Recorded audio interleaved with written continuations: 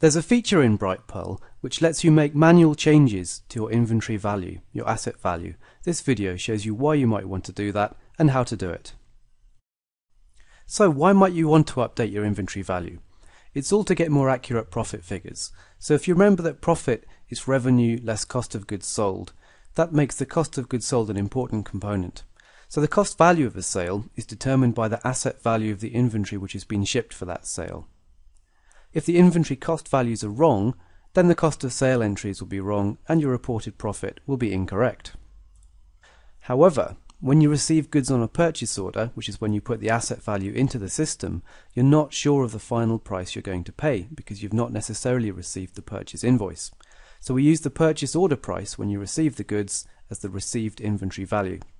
When you later receive the purchase invoice against the PO, any variance between the two, between the received inventory value and the actual price paid, is posted directly to the cost of sales account on your general ledger. The inventory asset value itself is not updated at this point.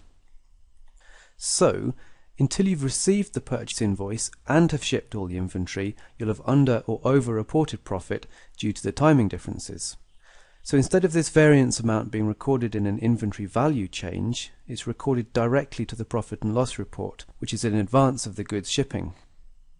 So just to reiterate, the cost of sale, your profit reporting, and your balance sheet will all be correct once all inventory is shipped and the purchase invoice has been received.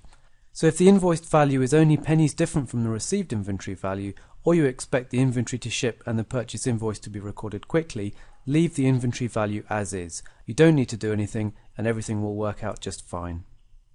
Now if the invoiced value of goods on the purchase invoice is significantly different from the received invoiced value, or you expect the inventory to sell a long time in the future, perhaps after you want to do a year-end report, then it's a good idea to make an inventory value correction now. This will bring your balance sheet more in line with the actual asset you have. The variance in inventory value will still be shown on the profit and loss report or income statement as a cost of sale. So here's a simple example of what happens when there's no difference, so when the goods received value equals your invoiced value.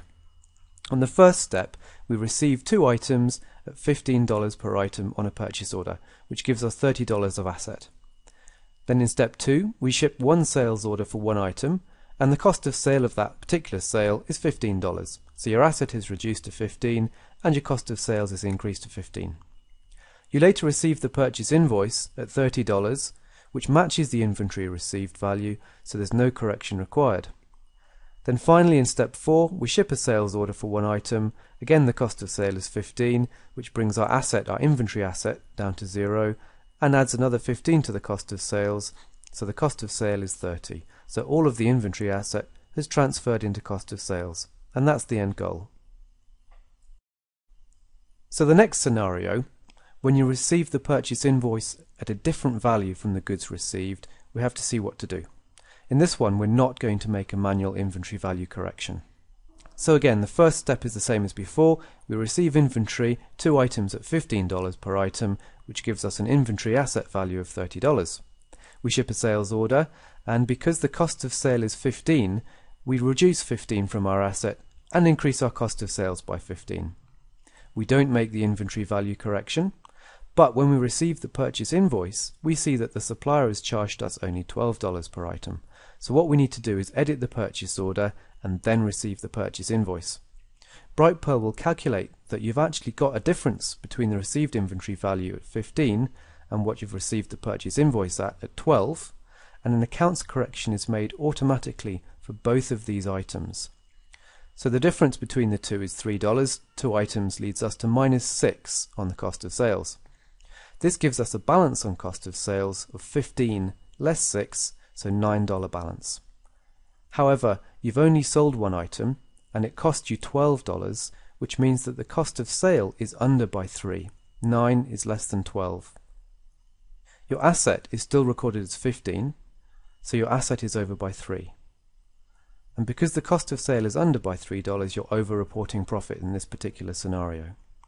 However, when you finally ship the last item on a sales order, again the cost of sale is 15 because you did not make an inventory value correction. Everything corrects itself. Because the 15 cost of sales on the first sale, less the 6 correction, plus the $15 cost of sale on the second sale brings us to a total of $24 cost of sale, which is actually the sum of 2 items at $12. So that shows you how it corrects itself once everything is invoiced and shipped, even if you don't make a manual inventory correction. And this next example shows you what happens when we do make a value correction. So again, we receive inventory, 2 items at $15 per item, we ship an item, cost of sale $15, but now what we do is we recognize that we got that wrong. So what we're going to do is we're manually correcting the remaining inventory value, and I'll show you how to do that in Brightpearl at the end of this video.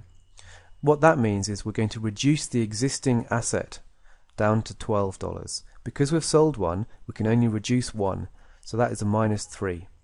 This means that our asset now becomes correct at $12, which is great for that balance sheet or end of period report. The cost of sale, however, is still over by $3 because that original sale is not corrected. You should leave that as is. Later, perhaps sometime later, you receive the purchase invoice, which is only $12 per item. You edit the purchase order as before, save it, and then receive the purchase invoice. Brightpearl can see that you've only got one item that had the cost of sale at $15 because you've corrected the other, so it's only going to put a $3 correction in. The cost of sale now becomes accurate at $12, which is one step earlier than before. And we can see at the bottom that the assets have gone down to 0 and the cost of sale works out at $24.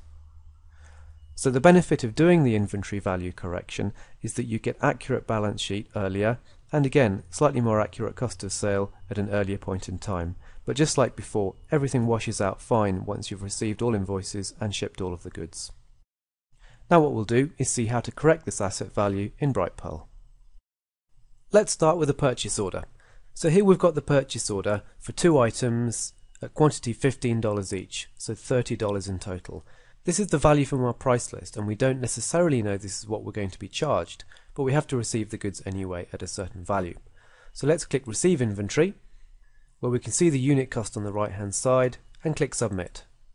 We now have 2 items in stock, which we can see from the Products Inventory Detail screen.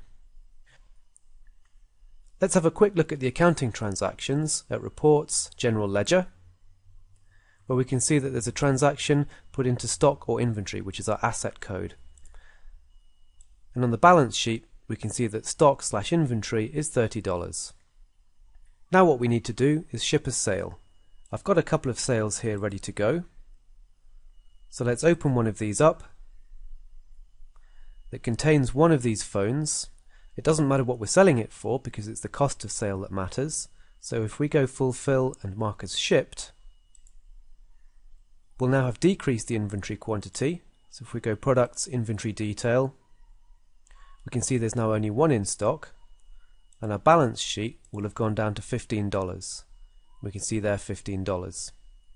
Going to the General Ledger, there's this second transaction here which removes inventory and adds cost of goods sold. What we're going to do now is make a correction for that final item. It's going to be $12 instead of $15. So let's go Products, Inventory Detail, where if we hover over the price column we can see a little pencil icon. Clicking that shows us the old price, and now let's enter the new price. We need to choose a reason. Let's just call it Adjust for now, and then make sure we choose an adjustment code. What I like to do is choose one called Inventory Value Corrections, and you might have to create this first, and then change the value.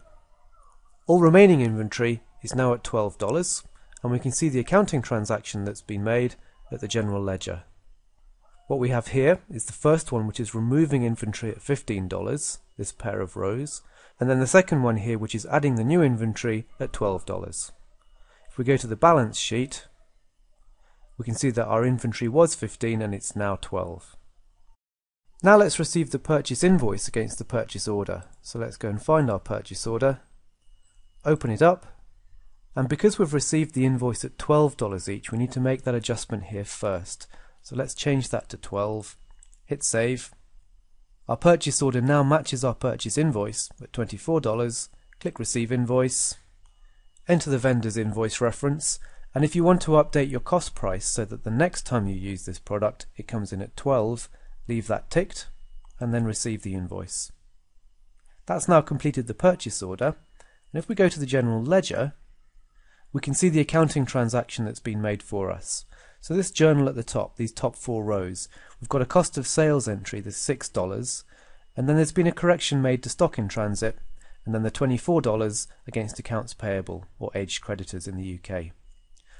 So on our balance sheet, we can still see 12, because that's the current value of our inventory, but if we go to the income statement, or profit and loss report, we can see there's been a correction here, inventory value corrections and cost of goods sold. The two of those sum up to the $12, which is the value of goods that we shipped on that first sale. What I'm going to do now is ship the second sale to bring cost of sales up to $24. So let's go sales, recent sales. I've got another sale here which we can ship with the same phone.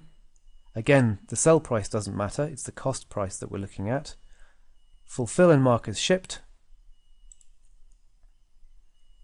which on the general ledger shows us a $12 cost of sale, which means on the income statement or profit and loss, we can see that the cost of sale for that month is now $24.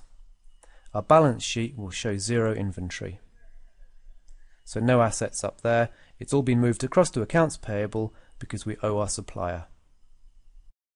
Manually correcting inventory value is an optional process, and you should only do this if you want your balance sheet to reflect your actual invoiced value of inventory for a period end report before a purchase invoice is received. If the purchase invoice has been received, then all of the accounting corrections will already have been made for you, and further manual corrections are usually not required. If you are going to be making inventory value corrections, it's important to know that if you have any inventory allocated to a sale or a goods out note, the asset value for that allocated inventory won't be updated. Brightpearl will only update the value of your on-hand inventory. And that's because a provisional cost has already been assigned to the sale, or the goods out note is in progress for those allocated items, and that's about to turn into actual cost of sale accounting entries. So we don't want to go updating the value of those, otherwise your accounts will be wrong. To see that in operation in Brightpearl, we've got a product here, the Manitou Kayak, where we've got 10 in stock, 2 allocated, 8 on hand. So if I amend the price here, it's only going to amend the price of the 8 we have on hand. So let's edit this, change 50 down to 40, and let's just put a reason in, choose my corrections code, and I've added one called inventory value corrections, and change the value. What that's done is that it's kept these 2 allocated as a separate line at $50 and created a new line at $40 for the 8 remaining items. If I wanted to, I could have unallocated those first, or of course I could unallocate them now and then make the correction for these 2 items as well. That takes us to the end of the video where we look at adjusting inventory cost value. Well done for getting all the way through, and if you need to revisit it and run it through slowly, then definitely do so.